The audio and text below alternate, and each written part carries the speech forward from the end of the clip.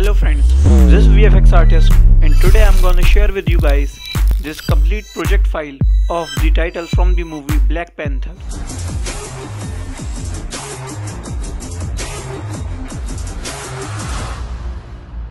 You can change it the way you like. I'll show you that too, but first let me show you how you can download these files. Just wait for 5-10 seconds to skip these ads. Now click on download and you are ready to go. I've also provided some other files like the fonts used in this project, Element 3D and Saber Plugin from Video Copilot, so you can also download them from the link below. As you can see, these are the different layers used in making this project. Let's check these one by one. All the flares are in JPG sequence files, so you don't need any other plugin like Optical flare. You can even customize these strokes according to your text from Saber Plugin.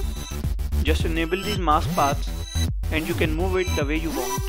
Change these lines according to the outline of your text, and the good thing is the animation will even be there.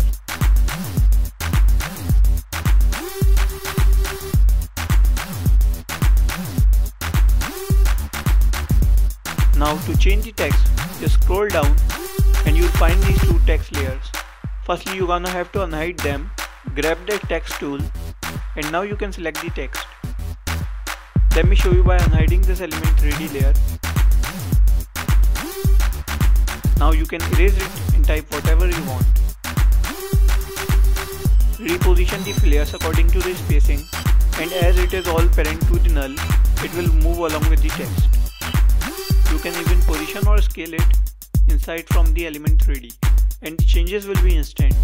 Plus, you can also change the Marvel logo similarly from the text composition. So friends, hope you like this title effect. If it was helpful, please like the video and subscribe to my channel. I'll come back next time. Till then, this is Rishabh signing out.